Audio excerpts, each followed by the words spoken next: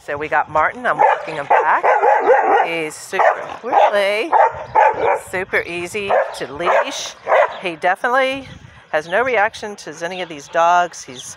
We had great rapport inside the runs. We're going to walk him back to his kennel. He's, like I said, super easy, chill guy. Come here this way. Let's go. So, as you see, he's definitely had leash training, not pulling on the leash at all. Went around, all the poop.